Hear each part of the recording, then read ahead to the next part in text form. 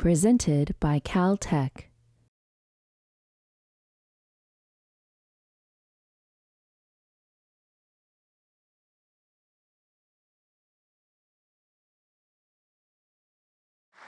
Good evening. Thank you so much. It's my great pleasure to introduce Paul Weissman. Paul is now a senior scientist at the Planetary Science Institute, but he spent 41 years at JPL, living as a senior research scientist. And we overlapped for about 20 of those 41 years. Paul did his undergraduate work at Cornell. Then he did 2 masters, one in astronomy at the University of Massachusetts, and one in planetary and space physics at UCLA. He then went on to do his PhD at UCLA.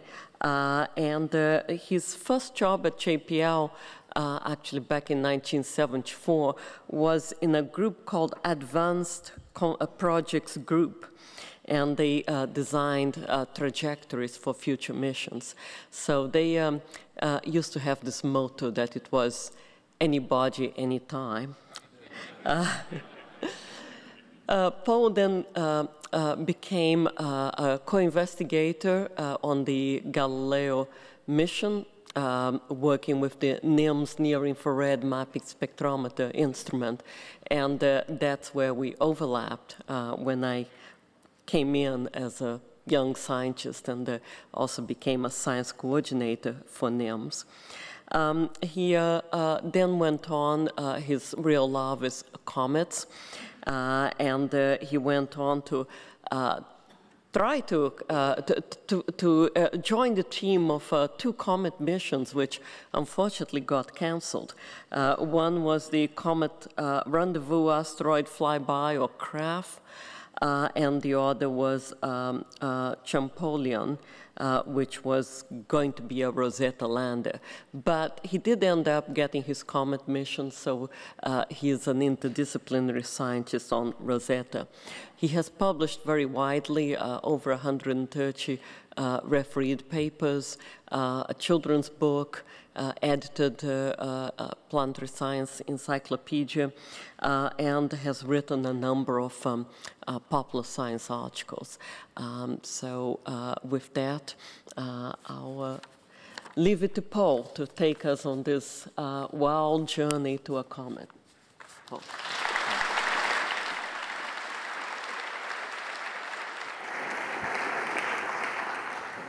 Thank you very much, Rosalie.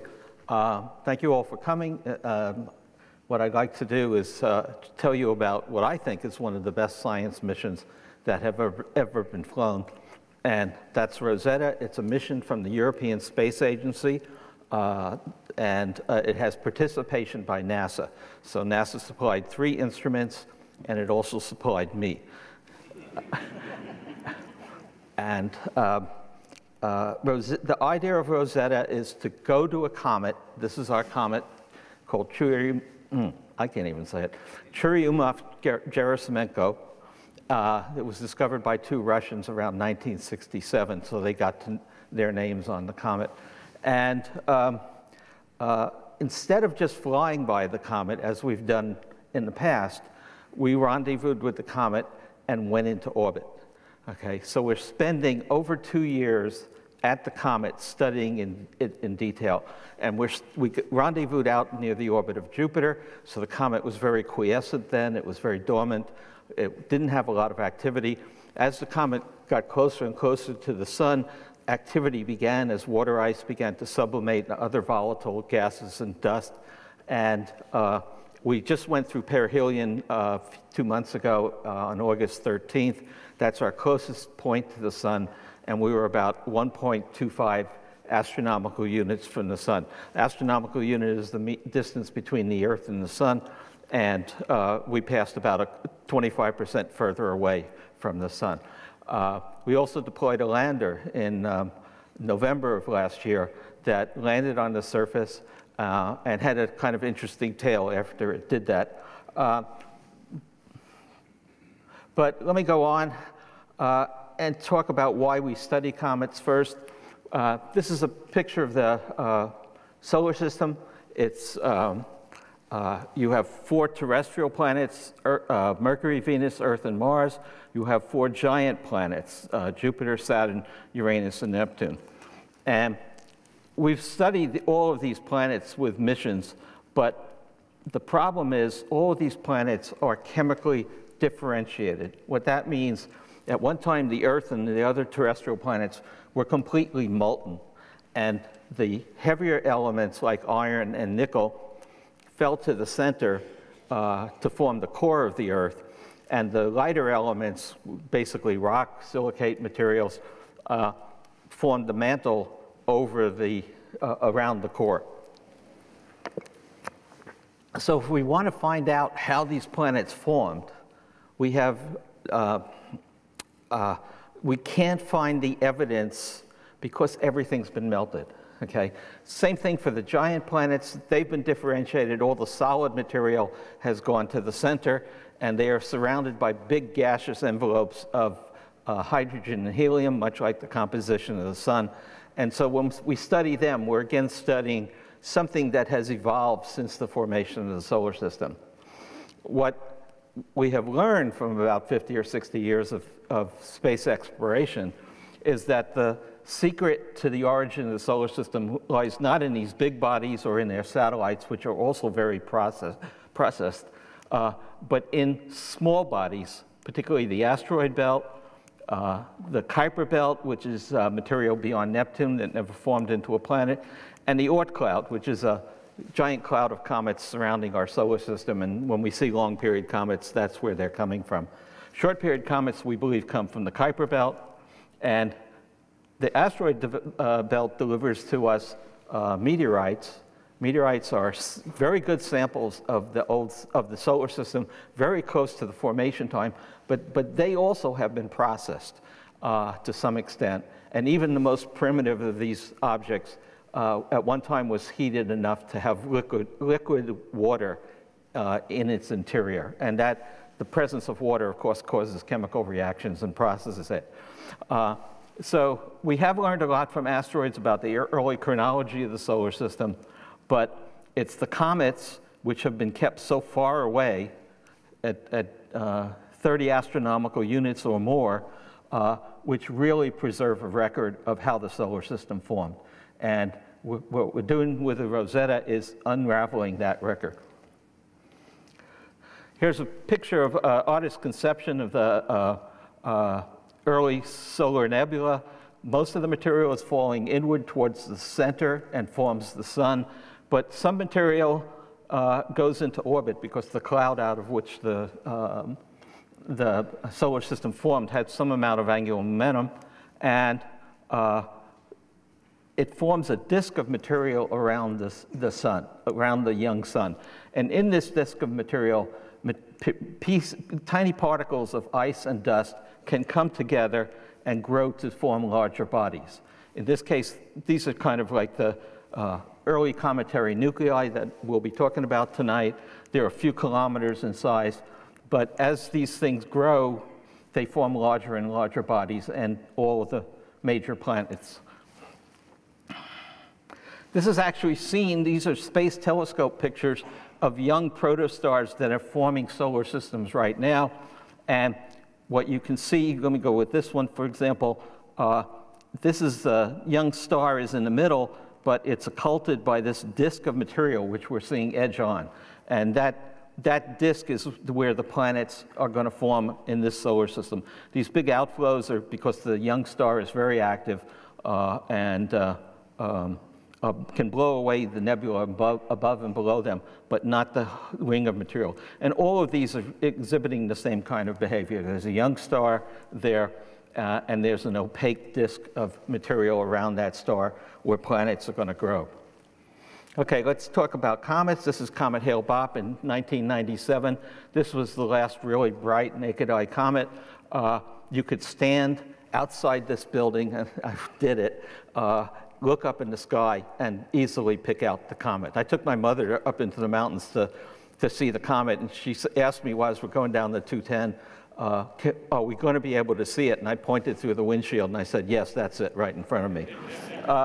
So this was a wonderful comet. It was very active. We managed to discover it far out in the solar system, and so followed it around and learned a great deal more about comets. What we know about comets is that the origin of all the activity is called the nucleus. In the case of Hale-Bopp, we thought the nucleus was maybe 30 kilometers in diameter, or about 20 miles.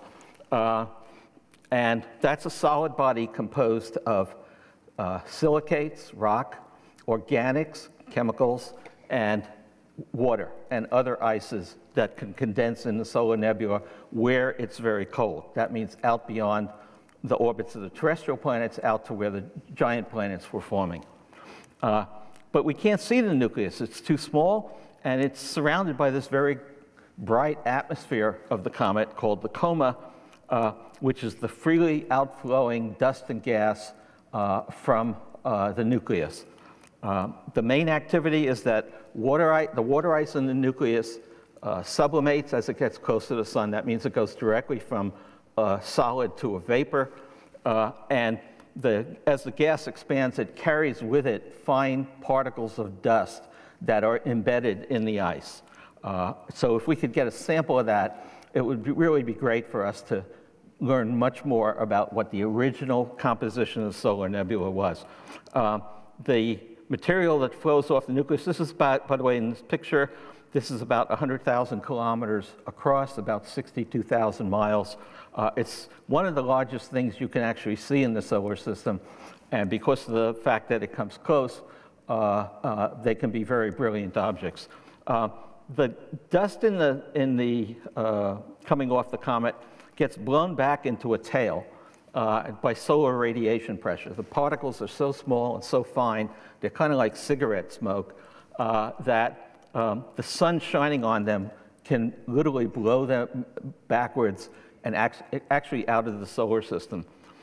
On the other hand, there's this tail, which is the molecules coming off the comet, and it's called an ion tail because these molecules get ionized, they lose an electron or gain one, and they get caught up in the magnetic field of the solar wind, and they cause this streaming tail, beautiful tail, which the blue light comes from carbon monoxide, dioxide, I never remember which, but it comes from those, one of those molecules, but in fact, a lot of the molecules in the tail are simply water molecules, again, that have ionized by the solar wind. So here's this beautiful phenomena, but as I said, what we really want to know about is the nucleus. This is material, again, that accreted in the early solar nebula 4.56 billion years ago and has been relatively unmodified. This is the nucleus of Halley's Comet, first imaged in 1986.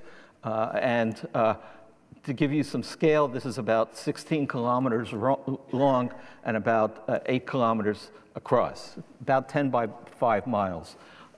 This is another comet. We had a flyby mission called Borrelli, and this is about 8 kilometers long by about 3 kilometers wide. By the way, I speak metric, so for those who don't do so, a kilometer is about 0.6 of a mile, a meter is about 3 1/3 feet, and a kilogram is 2.2 pounds. So there'll be a quiz afterwards, and we'll see how well you're all doing. What always gets me about this collection of photographs is all of these comets look very different. Okay, some of it is that the resolution, the sharpness of the images is different. Some of it is that they were taken at different flyby speeds. But the topography, for instance, this is Ville 2 with these large flat basins on it. We don't see that on other comets. This is Tempel 1 with what looks like 2 impact craters. That's the only time we've ever seen impact craters on a comet. But the topography is very different, and so we really don't need just one mission to a comet or 2 missions. We need lots of them.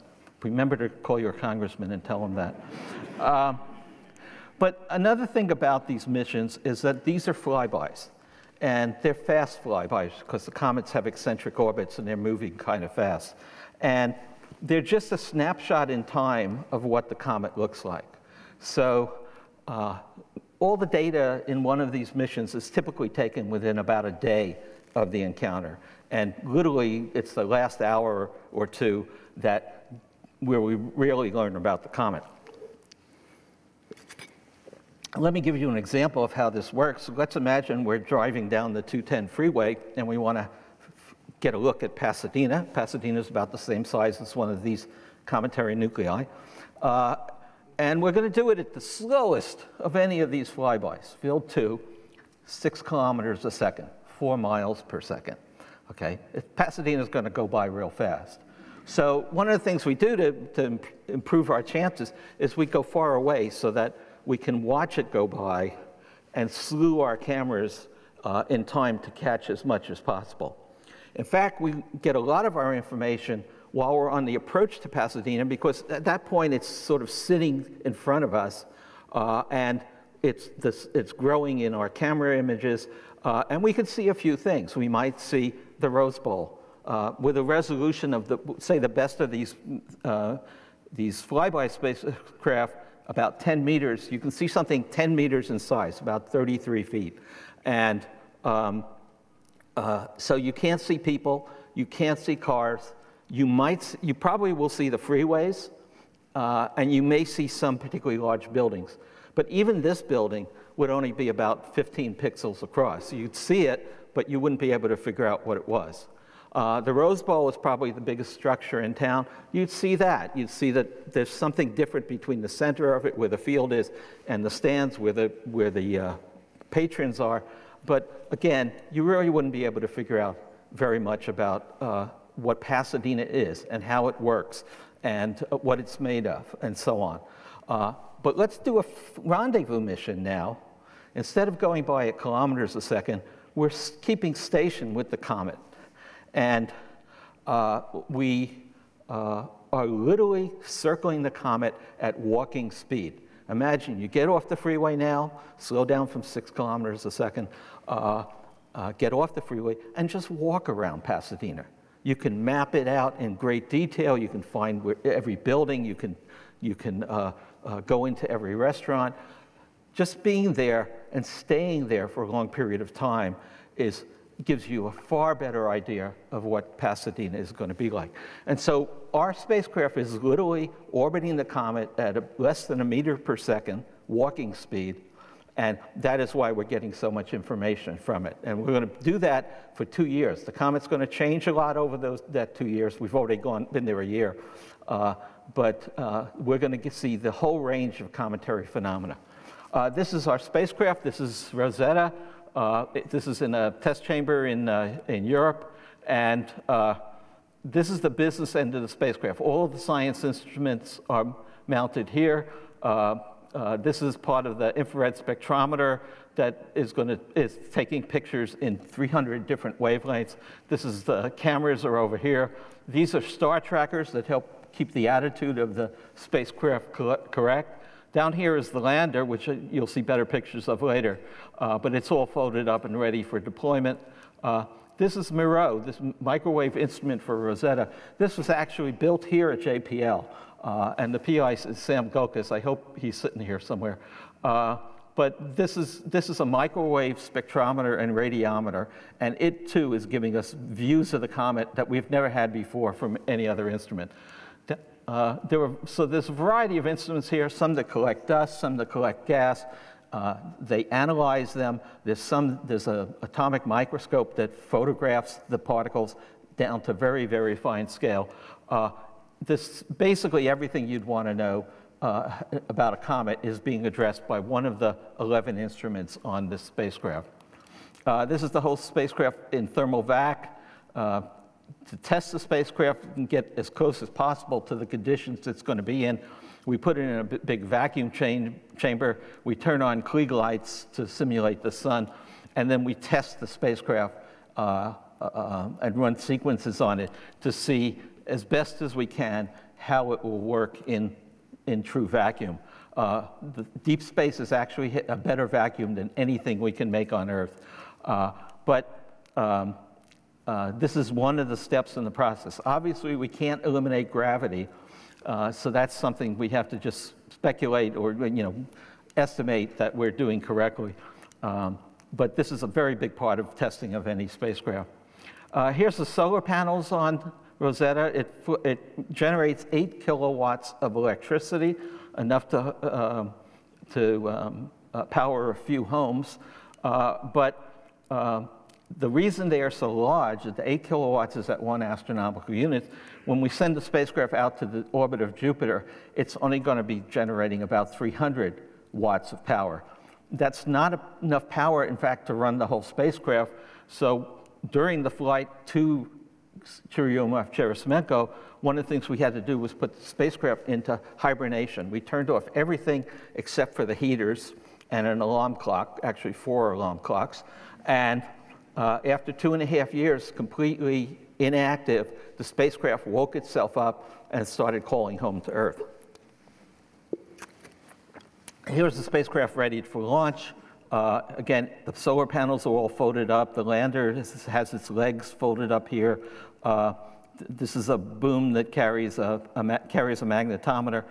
Everything's neatly packaged to fit inside the launch vehicle. This is just a list of the instruments. You can see this is a very international undertaking. Many European nations contributing to this spacecraft, contributing to the instruments themselves. As I said, one instrument that we make is an ultraviolet spectrometer. Was made by a team up in Boulder, Colorado. Moreau, the microwave spectrometer radiometer made here at JPL. And parts of one of the plasma detectors that's part of the magnetospheric package. These instruments are going to measure the interaction with the solar wind. Here's the lander. Again, a very complex little thing. It's only about the size of a washing machine. And again, it has a variety of instruments, cameras all around, a drill that's to collect samples, drills that go into the surface to also collect samples and measure the strength of the surface. A great range of things. And one of the really cool things is this instrument called Concert. Concert is on the orbiter also. And the orbiter will transmit a radar signal. And at the time it was built, we expected the radar signal to go completely through the comet. And it takes a picture of the inside of the comet, just like a CT scan. You can put together an image of what the inside of the comet looks like. That's why we wanted to actually have 2 landers, because it's much easier to solve the problem if you have 2 landers in 2 different locations and the orbiter constantly sending signals through the nucleus. But this is going to tell us about the interior of the comet, which is a subject that's very near and dear to me, because I had proposed quite a few years ago a theory that comets were going to be rubble piles, that they were going to be smaller icy cometesimals that were stuck together. And we don't have a final answer on that yet. So here's the orbiter being prepared with the lander down in Kourou in French Guiana, which is the European launch site. You can get an idea of the sizes of these objects from the people in the picture. Rosetta itself is about 6 to 7 meters on a side. The lander, as I said, like a small washing machine, not even with the pedestal that most of us buy with them. Oh, and then here's launch in 2004 on an Ariane 5 rocket. The spacecraft had a rather complex trajectory. It flew by the Earth 3 times for gravity assist. It flew by Mars once for gravity assist. It finally got out to the far reaches of space, out beyond Jupiter's orbit, at which point it started matching orbits with the comet. It also flew by 2 asteroids, which was some fun science we did. So here's one of the first pictures taken. This is about 2 months after the spacecraft was woken up. And I have to admit, when I first looked at this picture, I saw this and I said, oh darn, the damn thing's active. It turns out this is not the comet. The comet is this little dot over here inside the circle. And it was indeed inactive at the time. So this is just a globular cluster in the galaxy far, far away, and here's our little friendly cometary nucleus. Well, the comet decided to welcome us because right after we got there, it had an outburst. Here's the comet. It still looks circular, but then the last 2 frames here, you can see a lot of gas and dust coming off the comet. The really great thing about this is at this point in the mission, ground-based telescopes on Earth could not even see the comet. Okay? So here we're learning something about how a comet behaves at very large distance from the sun, about 4 astronomical units, before anything we can do from the ground. That's why going there is a great thing to do. As we got closer, we started to see that we had a very interesting object. So the pictures I showed you before of cometary nuclei, 3 of them were actually 2 objects stuck together. But they're usually stuck together end to end. In this case, the nucleus is two bodies, but they're sitting one on top of the other. And this was a little strange for us. And we had a lot of debate about what to call this. I thought we should call it the Sphinx because it kind of, Rosetta has an Egyptian theme to it, and this kind of looks a little like the Sphinx, but the consensus from the science teams was a rubber ducky. This one's kind of, the comet itself is much bigger than this one, but you get the idea. And even though we try not to, you still can go to a meeting and someone will say, oh, the head is this way and the tail is that way, and so on and so on. But here we also made an interesting discovery. The comet was observed from the ground in 2007 when it was far from the sun and inactive, and we got a rotation period of 12 hours and 45 minutes. Now that we're at the comet, 1 orbit later, the rotation period is 12 hours and 24 minutes. It's changed by 21 minutes. Why is that happening? Because gas and dust are coming off the cometary nucleus, and they are acting like a small rocket motor, changing first the orbit of the comet. We already knew that that happened with comets. But in this case, also changing how fast the comet rotated.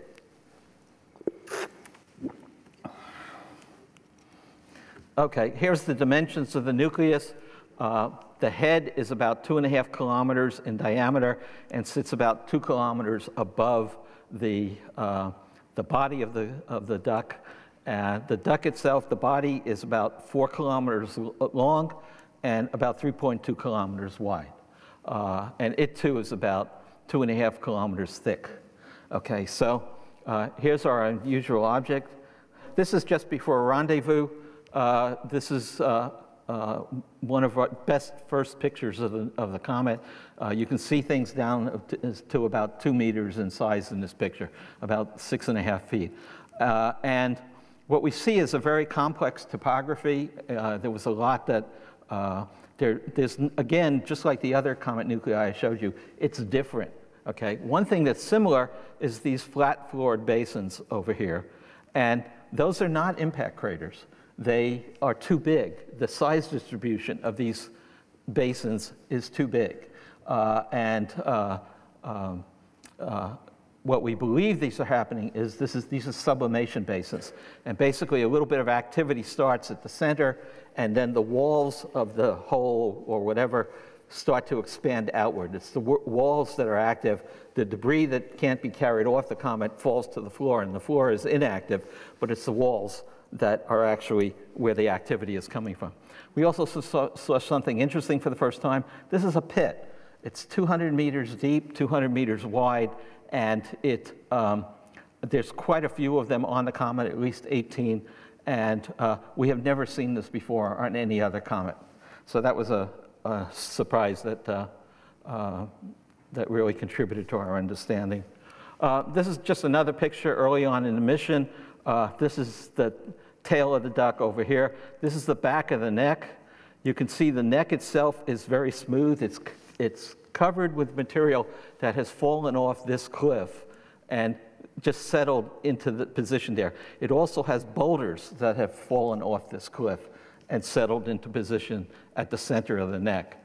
But what I want to show you is a close-up And we see these vertical lines, which are fractures due to the temperature change between night and day. The temperature change is on the order of 100 Kelvin. That's the difference between the freezing point of water and the boiling point of water. It's 180 degrees Fahrenheit. And that leads to a lot of cracking. And we believe all these striations here are due to thermal cracking. We see some evidence of it in orthogonal directions at right angles to the cliff. By the way, the cliff is 900 meters high. This is on the head. It's only 2.5 kilometers in diameter. So it's a tremendous feature, but the gravity is very low. So if you were to step off the cliff here, you'd fall 900 meters, and you'd land at about walking speed, 1.5 meters per second. It would take you a couple of hours to fall. So it's kind of safe to explore on comets, except you have to worry about getting blown off. So this is another picture of the nucleus. For those of you who like to see faces on Mars and things like that, I'll just point out that over here is the head of a lion looking that way, and over here is a schnauzer looking to the right. Okay. It's because the human eye is very good at picking out patterns even when they're not there. Okay. And what I wanted to show you is just this section of it's the neck of the comet, and it's covered with small boulders, 2-3 meters in diameter, all about the same size. And what I think is going on here, some of my colleagues agree, is that these little boulders are the original pieces of the comet. You had a lot of similarly sized boulders that formed, and I'll show you some more evidence of that in a minute, that formed in the solar nebula, and then they were very quickly brought together by processes in the nebula. And so these are the basic building blocks of the comet. Meanwhile, as we move closer to the sun, the comet did start to get active. This picture's at about 3.3 astronomical units. It's overexposed for the comet because of the fact that the jets are still very faint, but you can see jets coming out of many different little source regions, a lot of it in the neck. We know the neck is far more active than the rest of the comet. We don't necessarily know why. So one of the great things was as the mission progressed, starting in August of 2014, we could start to get closer and closer because the comet was still pretty dormant and not throwing rocks at us yet. This is the underside of the duck. It's an area called Imhotep. It's all Egyptian names on this comet. But this is a rock, or boulder, let's call it. When I talk about these boulders, I don't mean to imply any composition. We think they're conglomerates of ice, organics, and silicates, very tightly packed together. So this is a rock. It's about 45 meters across, maybe the size of this building. And as we get closer, down to 28 kilometers, we can start to see that even this big rock seems to be composed of a lot of other rocks stuck together. This is what we call in planetary science a rubble pile, and it explains a great deal about asteroids. It also can explain a great deal about comets. Here's one of the most interesting things. This is those pits that I talked about. Here's one big one that we particularly were able to image very well early on. And you notice the wrinkled surface. This was named goosebump terrain because it's like the goosebumps that may form on your arm or somewhere else. And again, these are 2 to 3 meter diameter boulders. And again, as I said, I think this is the basic building block. You grew these in the solar nebula, and then all of a sudden they were very quickly brought together. There's about 18 of these holes on the comet. This is one where the picture is overexposed, so the surface looks white, even though it's very black. But what you can see is inside the cylindrical hole are jets of activity. The sun is shining on the walls, and the walls are active. So that, again, fits into this idea that these are the start of sublimation basins, and then it all expands out to form those big flat basins you saw. Just another picture of the same area with the first of those holes. And you can see in the surrounding terrain, there's many other places where it appears to be goosebump terrain, where we're looking particularly at cliffs where material can fall away. We are looking at perhaps the interior unprocessed nucleus of the comet. Okay, let's go close. Let's go really close. This is, again, a picture of the underside of the nucleus called Imhotep. Here's that big boulder I pointed out to you. And these are pictures successively closer from different flybys of the spacecraft. So we're first going to focus on this whole area. We're then going to look at a little corner of it, which is down here. And then we're going to look at an even smaller bit of real estate, which is this. This picture is taken from 6 kilometers altitude. It's the best picture taken by the orbiter. It's taken very close to 0 phase. The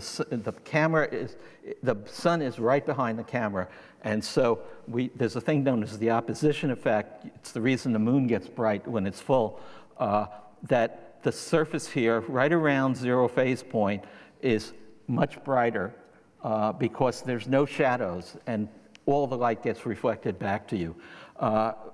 This, in fact, is the shadow of the spacecraft on the comet from 6 kilometers away. It's not very sharp because we're still relatively far away compared to the size of the comet and the size of the spacecraft, but that's actually, it's close enough, like when you fly in an airplane, you can sometimes see its shadow, and you see a halo around it, which is this opposition effect that I mentioned. We can also see evidence of layering.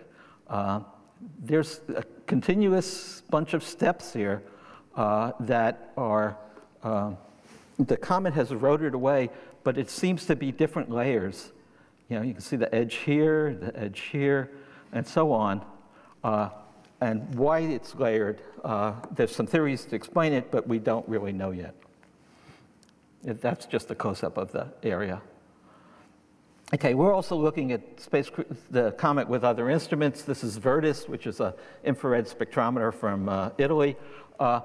Up here is pictures of the nucleus taken by Virtus. It's not as sharp as the camera, but it's taking each picture in several hundred wavelengths. So we can learn a lot about the composition of the materials. Here's the head, here's the body below it. In this case, I think this is the tail of the comet, and here's again part of the neck. But down here, these pictures are in visible light. This is infrared light, and so far into the infrared that this is heat coming off the comet. And we can use that to analyze how the comet behaves thermally. One of the interesting things is the neck is hotter than the rest of the comet. And we believe that's one of the reasons that it's more active, is that it actually gets hotter. And the reason it gets hotter is just the same as if you go to the bottom of the Grand Canyon and you look up. Well, you've got huge walls of the Grand Canyon on either side of you, and they radiate the heat of the day back down to you. And what's happening here is that between the head and the body, you're seeing those hot walls that have been heated by the sun, and you're seeing very little clear sky that you can radiate your heat away, so things get hotter. This is another result from the Moreau instrument, the one built here at JPL, and it's measuring temperatures on the comet, on the bottom of the comet, and the highest temperatures are here where the sun is directly overhead in this picture, and the temperatures either way drop down because it's either cooling in the afternoon or still getting warm in the morning. And you get to the edge of the visible comet. This is a model from imaging, and very quickly you see the temperature of cold space. But over here, it doesn't drop off as fast. And what's that's telling us is that there's actually more of the comet that we're not seeing because it's not illuminated. This is towards the south pole of the comet, and when we first got there, the south pole was in complete darkness. So we can use the Moreau instrument making its temperature measurements and learn more about what the actual shape and size of the nucleus is. One of the most important experiments is just measuring the mass of the comet, because we want to find out what the density is. And right here, the mass of the comet turns out to be 10 trillion kilograms, 22 trillion pounds. Kind of heavy, but actually a very small body in the solar system. From the imaging, we can measure the volume of the comet, and then if we divide one number by the other, we get the density. And the density of this comet nucleus, this is the first really precise measurement of a density for a comet, is only 0.5 gram per cubic centimeter. Water ice is 0.9 grams per cubic centimeter. Water is 1 gram per cubic centimeter. So this is a very underdense body. And if we take all the materials that we know are part of a comet and stick them together and pack them really tight, we know that the density of that would be 1.65 grams per cubic centimeter. So if we divide one number, this number, by that number, we find out that the porosity, the amount of empty space inside the nucleus, is 71%. Now, we see that with some asteroids. We see numbers approaching that, never quite this high. But basically, the interior of the nucleus is more empty space than actual material. And there's two ways we can get that. One is called microporosity. If you hold a rock in your hand, it'll have cracks in it. And although the volume of the rock will look larger, those cracks are empty spaces that don't contribute to the density. We also have what we call macroporosity, and that is if you take a box of baseballs, pack them as tightly together as you can, because they're not bricks, because they're not all the same size, there is space between those baseballs in that box. And this can actually be looked at mathematically, and 26% of the box of baseballs is empty space. Now, again, we think Comet is a rubble pile of icy conglomerate pieces. They're stuck together, they're irregular in shape, they're different sizes. So we can start to think about macroporosity giving us a great deal of the explanation for the volume for the low density of the nucleus.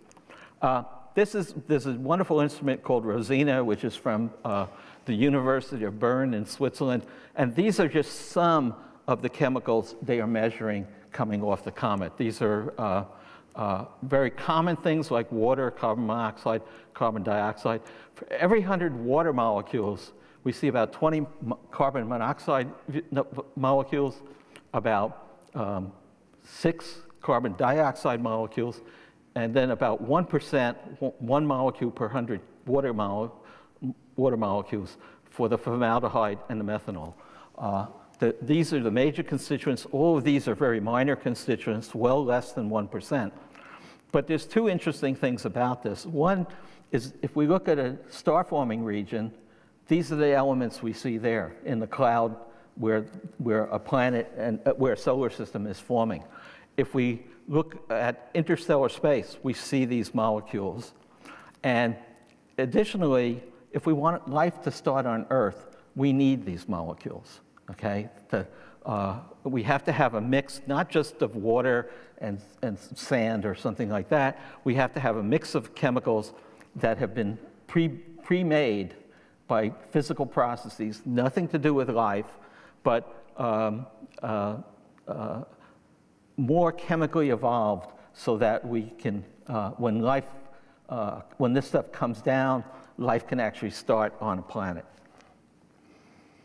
This is from the atomic force microscope. These are grains of dust the size of interstellar grains. Very small, less than a micron across, a millionth of a meter. This is the COSAC instrument, which is collecting dust and chemically analyzing it. And so this is a fairly large particle. It's about 0.5 millimeter long. But you can see it's made up of a lot more small particles together. So let me quickly go over some other results. One question we always have is, where does the water on the Earth come from? To try and figure that out, we look at something called deuterium-hydrogen ratio. Deuterium is simply heavy hydrogen. It has an extra neutron in the nucleus. And that ratio on the Earth is very well measured in ocean water. but in this comet, it's 3 times that value. So this comet is not a good candidate for the water on the Earth. The current consensus seems to be that it's asteroids in the outer main belt that contributed to water. The water production, as I already said, about half of it comes from the neck. The rest of it is evenly spread around the nucleus. Water ice on the surface is rare, but it does exist. But it evaporates, and there's water frost forming on the surface during the night. It evaporates very quickly at sunrise. The conductivity of the surface is very low. That means you don't have to dig down very far before you see very cold temperatures, which preserve ices, much more volatile ices than water, such as carbon dioxide, carbon monoxide, nitrogen, etc. And then this is combined with the lander. We saw no magnetic field. This is a picture I'd like to show. These are artist conceptions from the European Space Agency of what the lander would encounter. And here's the first one. It showed the comet kind of with a bright surface. We knew that was wrong, actually, at the time. Here's a comet with a rough surface, but at very low scale, so the lander could land in this material. Here's a project manager's nightmare, is trying to land in this this mess of topography. And then this is the final artist conception, and we're going to the beach. A very benign comet, a very friendly landing location. And what actually happened is we did land in a location much like this, and then we bounced into a location much like that. So this is some landing sites that were picked out. We tried to find a landing site that accommodated everyone. The trajectory engineers had specific things they were looking for. The communications engineers had specific things. The site had to be sunlit enough that the batteries on the lander could recharge, and so on and so on. And then we had this meeting in Toulouse, and one by one we rejected them. This site was rejected because just nobody liked it. But this site was accepted because nobody hated it. So here's that site. This is a picture taken from the orbiter from an altitude of 30 kilometers. It's hard to believe, but 77% of that site is flat, soft land, flat land that would provide an excellent landing site for the comet, for the spacecraft. The circle is about 900 meters long. It's actually, the real thing is an ellipse along the trajectory of the spacecraft. But we're going to land on the comet, and we're going to land right next to that rock there. This was 113 meters from the target point after a trip of 6.4 billion miles. So not bad. Here's the day of the release. Here's the orbiter, picture taken from the lander. Here's the lander, picture taken from the orbiter. And what we can tell right away is everything's fine. The legs have deployed. The magnetometer boom has deployed. There's 2 little antennas that might not be able to see for the radar experiment. Everything's hunky-dory. Okay, here's a view. The lander has a camera right on below it that's taking pictures on the way down. And here's a view of the comet from only 3 kilometers altitude. And I'm going to go to a movie. Again, there's from 3 kilometers. The next picture is going to be from 90 feet. 60 meters. Okay, and as we get closer and closer, we get a better and better view of the surface. And this is where the lander is estimated to have struck. What's very interesting is that rock that's under one of the legs, and that may have contributed to the fact that we bounced. The last picture's from 9 meters altitude. Okay, so there's where it is. I'm just going to go back to that picture. The surface looks more like gravel than sand. There's a lot of gravel-sized, centimeter-sized particles. And we've seen this on some asteroids, and we may be seeing the same thing on the comet. Okay, well, what's the orbiter doing as the lander goes down? Here's at 3:14 in the afternoon, the lander is skimming across the surface of the comet. The lander is actually falling vertically, but the comet is rotating underneath it. And so here it is at 3:19 in the afternoon, 3:23 in the afternoon. This is a picture taken earlier where the surface is not yet disturbed, but this is the target point. Here's a picture taken afterwards, and you can see the 3 feet of the lander where it hit, but there's no lander. And if you look around over here, right here next to this cylindrical rock, there's the lander. It's changed directions, and it's bounced back up into the air, back up into the sky. This is actually a picture from the orbiter of the lander. It's very faint, it's very hard to see, but the lander over this large flat basin that's right next to the landing site. This is a reconstructed trajectory. Here's where it hit. It bounced and hit something here, changed direction again, and then landed on this slope on the outside of the basin. It actually bounced pretty high the first time and even higher the second time. And this is where we know it is. We actually have it narrowed down to about 10 by 30 meters in size, but we don't we haven't yet achieved the picture from orbit showing the lander. And this is what the surface of a comet looks like. The lander is in this group of very tall, for want of a better word, Serac-like features. There's a lot of them sticking up here. It's leaning against another one of these. And so one of the legs here we think is resting on the comet. This is one of the antennas from CONSERT. Another leg is also resting on the comet. But the comet is leaning against the wall. And instead of having a surface below it, there's a lot of empty space below it that the instruments cannot reach. And that was a problem. But here we can see very fine-grained material. Here more solid material, but again with a lot of thermal cracks in it. We can also, because the cameras are very sensitive, we can look at other areas around the lander which are very faintly illuminated by scattered light. But again, we can see what the area looks like. Again, thermal cracks in the rocks. 5 of the cameras, there's 7 cameras around the lander. 5 of them are useful. 2 of them are just looking at a blank wall that's not illuminated. And we found out a lot. As I said, Raleigh's instrument took pictures all the way to the surface. Shiva, which is the panoramic cameras, they were able to look at some areas, even shadowed areas. By stretching the images the same as you do in your computer, we can actually reveal many details. MUPIS and Sensimi are 2 instruments that were pounding probes into the surface, one to measure physical properties, one to measure temperatures.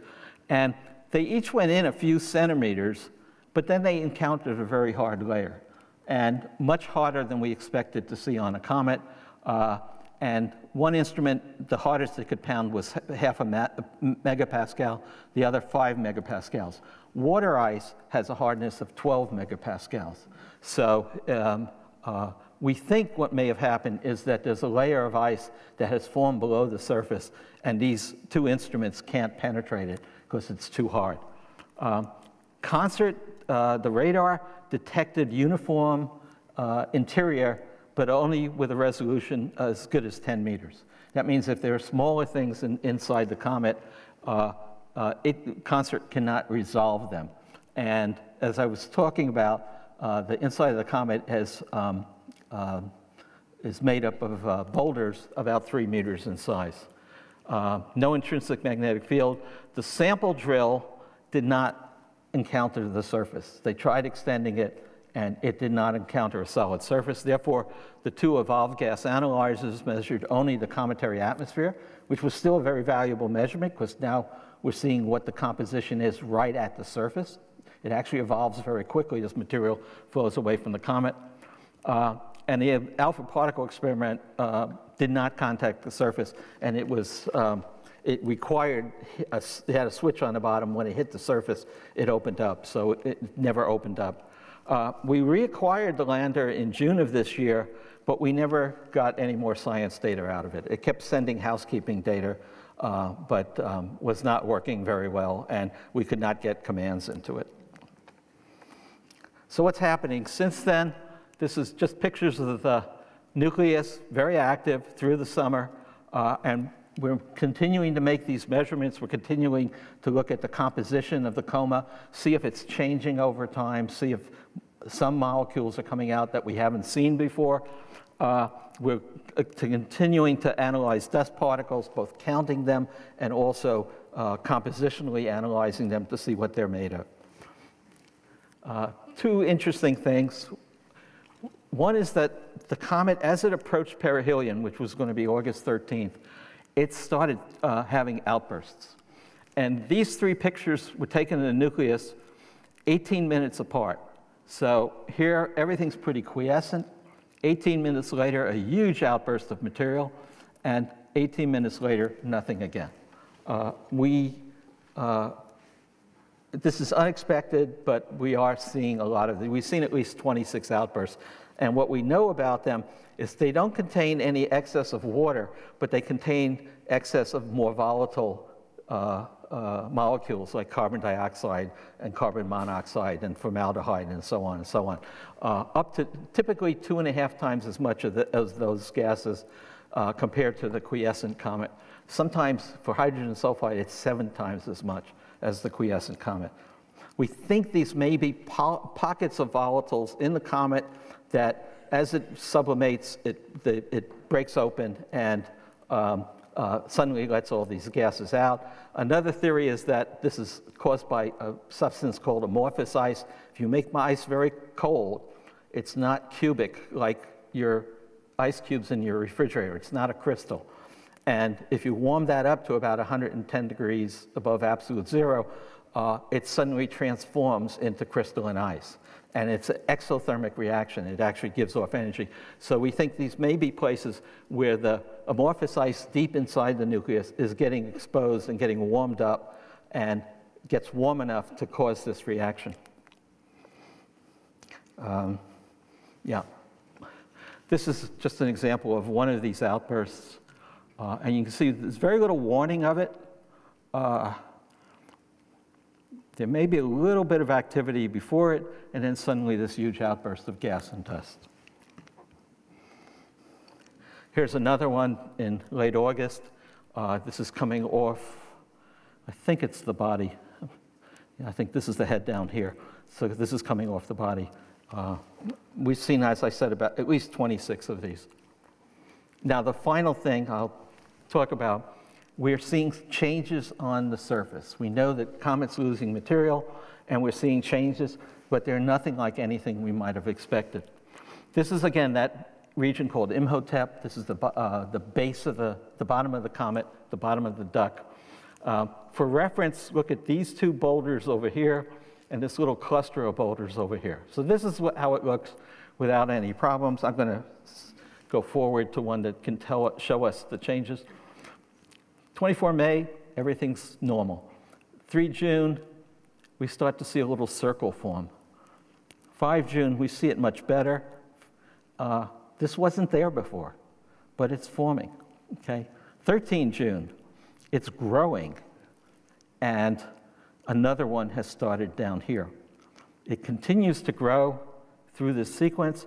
Compare this picture with this picture, because the comet is radically different. The area of this area of the comet is radically different. We think this material is falling, the surface is falling lower. It's about 5 meters difference, about 17 feet difference between here and here. And these grow to the size of those pits that we see on the other side of the comet. And so these may be pits first beginning to form. So at some point, we think this material will collapse, and we'll see, again, a cylindrical pit below it. And it just continues to grow, and even other changes to the surface continue to grow. This is totally mystifying. We do not have a solution to why this is happening yet. So I apologize for going over my time. This is where Rosetta is now. It's approaching the orbit of Mars. It's about 1.5 astronomical units from the sun. We're going to follow it until September 30th of this year, at which point we're going to land the orbiter on the nucleus. Whether we'll be able to get pictures from the surface, I don't know, but we are going to actually dispose of the orbiter by making it a part of the comet it's been studying so long. And this is our own little selfie taken by the lander when it was still attached. Here's one of the solar panels. Here's the comet, active jet coming out of the neck. This is our little corner of the universe. And stay tuned for another year, and we may have a lot more things to show you. Thank you.